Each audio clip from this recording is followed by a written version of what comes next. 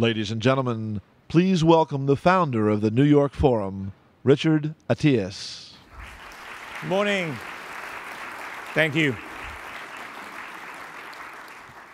Good morning. Welcome to the second edition of the New York Forum.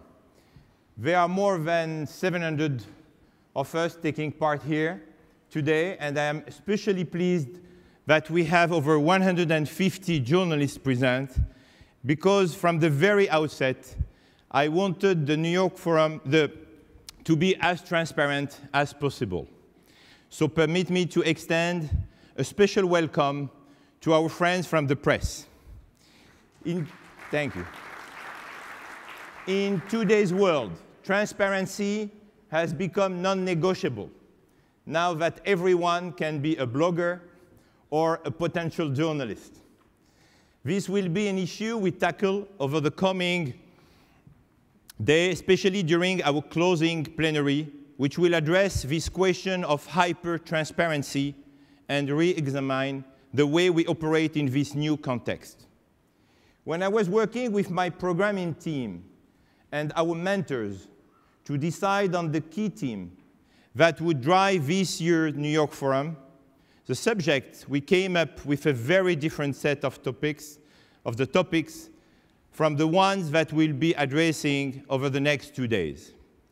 As I am sure many of you have experienced, with the speed at which the world is moving today, it seems that it is nearly impossible to plan anything with more than a few days' notice. In this spirit, I created the New York Forum with one single approach, a conviction that is rooted in my background as an engineer.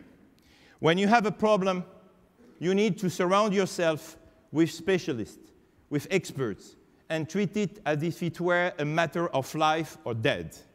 Personally, I do not believe that there is any single specialist or expert today who knows exactly when the crisis and mini-crises that are taking place every week in all domains will end.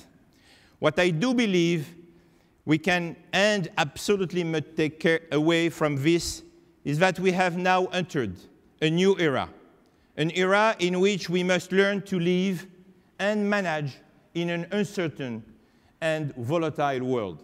Cycles of calm and turmoil are getting closer and closer together, something that is true for all areas, economic, political, or environmental events. These new shortened cycles have and will continue to change the way we live and do business. On January 1st, I was with my family in Marrakesh. I remember that New Year's dinner as if it were yesterday, and were surrounded by friends from all over the Middle East. No one said or acted differently, and it was business as usual. Little did we imagine that 3 weeks later, the Tunisian and Egyptian presidents would have famine. Japan would experience 2 consecutive disasters with the tsunami and Fukushima. Osama bin Laden would finally be found and killed. Europe would return to discuss the question of Greece. Libya would be under siege from NATO, and the IMF would be decapitated, changing completely the stakes for the next presidential elections in France. I point to these examples to show that our political leaders have much more work to do. It also proves that if we want our economy to get better, we need to help by taking our destiny in our own hands in every country. It doesn't not apply to the United States, where partisan pre-election debate is already taking place. When I say we, I mean business leaders and entrepreneurs, those who are paid to take risks, to have vision, instinct, and be daring must incorporate a greater responsibility for the future of the economy into our collective spirit. On the key issues of job creation and providing assistance for the new and emerging democracies, we must play a leading, proactive role to help them to see the light of day and especially to find their feet. The New York Forum aims to be a laboratory of ideas where economic policy makers from all countries, young and old, entrepreneurs and executives, can meet up mid-year to exchange and share views and suggest a way forward.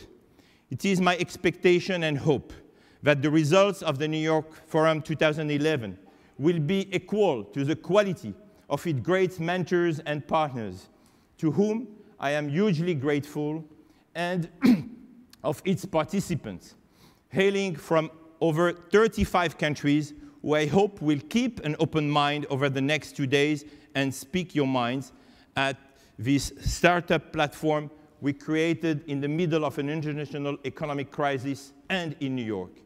I will now hand the microphone over to all of you, and I suggest that we get down to the heart of the matter right away. So I would like to start by asking all of you, what do we need to do to boost jobs and consequently growth? Thank you very much.